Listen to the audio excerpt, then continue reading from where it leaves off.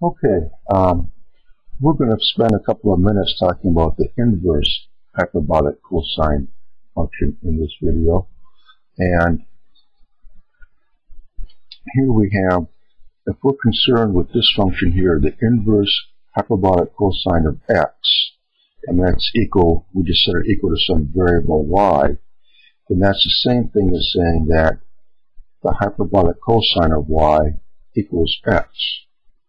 And this is the graph of the hyperbolic cosine function. And over here is the inverse hyperbolic cosine function. Notice that for the inverse function, x is always positive. And like we did in the last video, here we're going to find a logarithmic expression for the inverse hyperbolic cosine of x. And we do that again by working with this equation here. Here we would have, from here we could say that e to the y plus e to the minus y would equal 2 times x.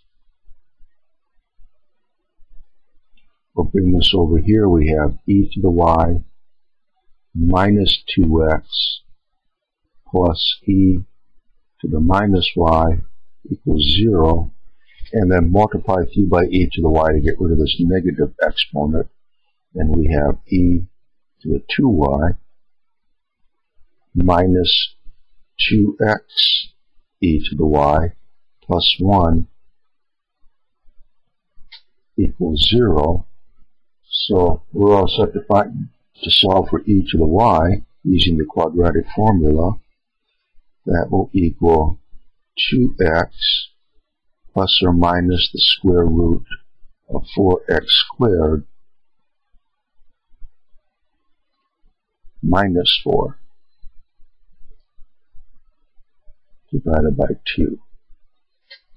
Or, let's just write it real quick. We can take the factor this 4 out and take it to the outside of the square root sign, and we'll plus or minus 2 square root x squared minus 1 divided by 2. So here now we have two expressions for e to the y. It equals x plus the square root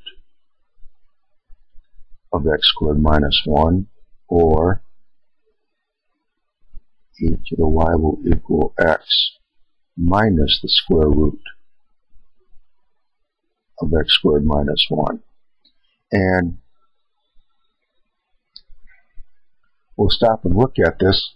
We know that e to the y always has to be positive, and we also know that x is always positive.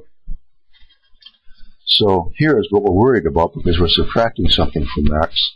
But in this case, what we're subtracting now is the square root of x squared minus 1. Of course, if it was just this, we'd be subtracting x. Square root of x squared is x. But here I'm subtracting something from that. So what I'm subtracting from x is a number smaller than x, and x is always positive. So this will always be positive, and that is always positive. So this, in this case, both solutions turn out to be valid. So now we can write, take our logarithms, and we'll have y equals the natural log of x plus the square root of x squared minus 1, or y equals the natural log of x minus the square root of x squared minus 1. And again, very straightforward, very easy to set up. There's no tricks involved. One thing that we might check out here is, remember when we were dealing in the previous video with the hyperbolic sine function and its inverse, we noticed that when we took the reciprocal of x plus the square root of x squared plus 1, that equaled minus x plus the square root x squared plus 1. This we noticed in the previous video. And here we have x plus the square root of x squared minus 1. What happens though if we take the inverse of that? Let's see what we might get.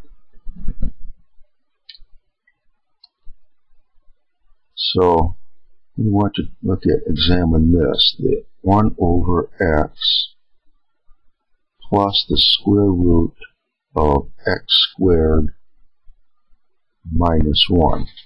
And to get rid of the square root sign, we'll multiply top and bottom by this, x minus the square root of x squared minus 1.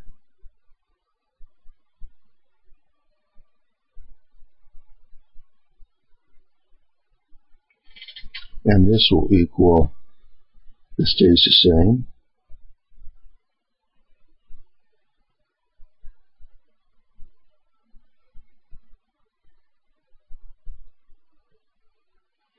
and here when we multiply, we're going to have x squared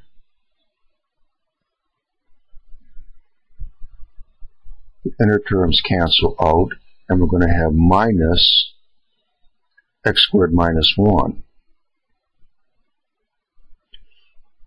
X squared minus x squared. Minus 1 times minus 1 is plus 1. So this time we see that the reciprocal of this equals this. So that's right here. So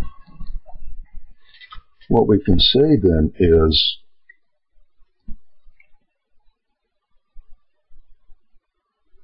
this is being the reciprocal of this,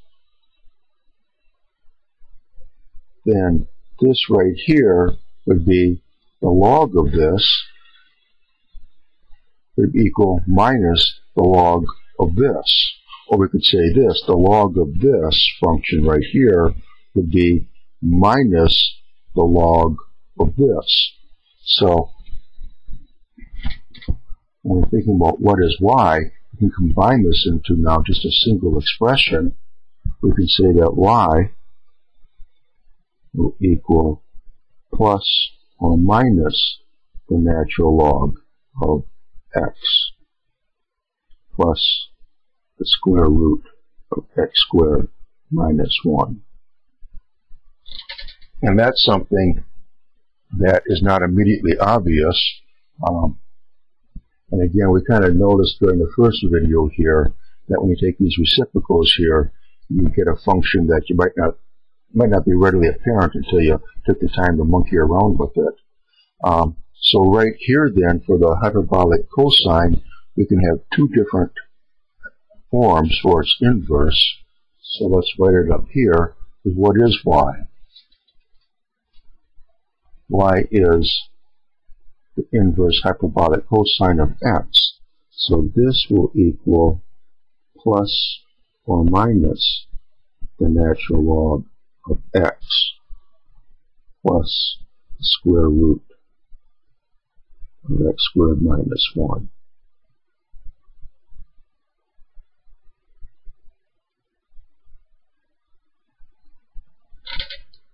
Okay, that's it. As you can see, there's nothing complicated about it. It's just a matter of just following through. What may have been a little bit sneaky is when we get to the end here and realizing that we can combine these two expressions into a single expression here. Okay, that's it. Come back and join us for some more videos, and we're going to work with some more inverse hyperbolic functions.